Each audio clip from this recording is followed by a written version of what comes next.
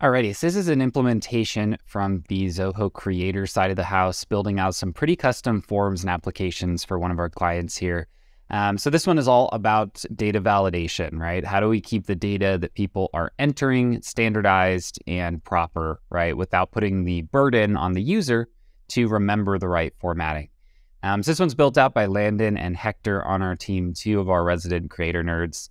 And really the goal, right, is to build a robust system to do that field validation and kind of normalize the format of, I think, more than 60 unique fields that require specific formatting based on the state that a particular customer is in, right? So these are documentation that's going to be generated that have different types of data required based on the particular state. So one of the goals when we do a build like this is how do we structure this in a way where we're not hard coding a bunch of formatting rules into Deluge? Because what if those formatting rules change, right? Well, now our client needs to either learn Deluge on the fly and change them, or have us come back in and make those updates. And while we're always happy to help, you know, the reality is if we can kind of enable the customer to control more things on the front end, they don't have to rely on us to hard code things on the back end. So the team had a good idea of kind of creating a module in their Creator app for states, right? Where each state would have one record within that module. There, we can actually store the proper formatting for each of the relevant types of fields that are needed. You know, these are kind of like government identifiers or, you know, things like that that have very specific formatting rules. So we can actually just store all of that data there in a place that is accessible to our customer. So they could actually log in, open that app or that module, and make any changes to the formatting rules that they need if things do change.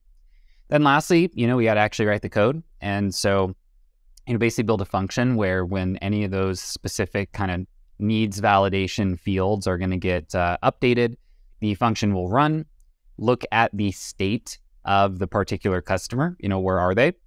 Find the appropriate validation and formatting rules in that states module, and then overwrite the data with the newly formatted values.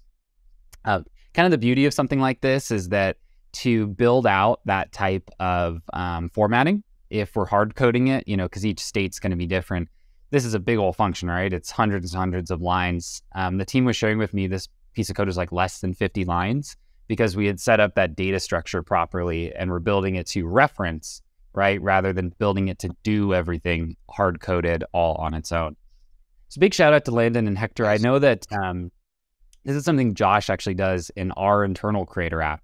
He has a settings module where tons of different things are stored so that he doesn't have to hard code it. So if we need to like change our kickoff link for clients for a week, Josh doesn't have to go update that in 30 different places in a piece of code. We just go to the settings module, change the link, and now everywhere that it's used is updated. So it's good system design here. So shout out to Landon and Hector. It's a smart way to do it, and a way that, again, gives that autonomy to the customer where if they need to make a formatting change, they can do it. You know, they know exactly where to find it. They know how it works, and they don't need us to come back in and write new code for them every time.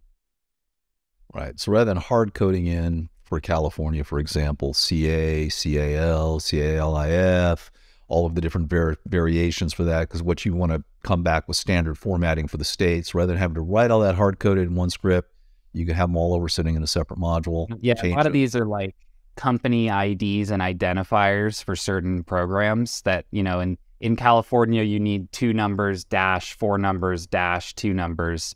In Texas, you need 4 numbers dash 5 numbers, right? And so now the user just puts in the number and it fixes itself to the appropriate formatting.